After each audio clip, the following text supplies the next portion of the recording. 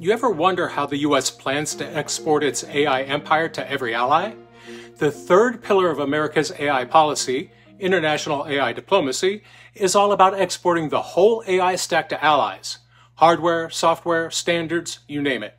It's kinda modeled like China's Huawei strategy, but flipped.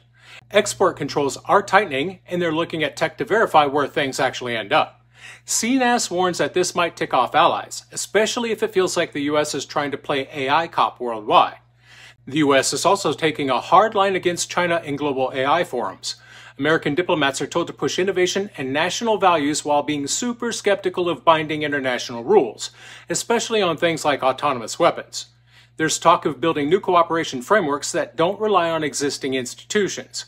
Meanwhile, the DoD and private AI developers are on alert for threats, from cyber attacks to bioengineering risks. They're watching everything from code to synthetic DNA.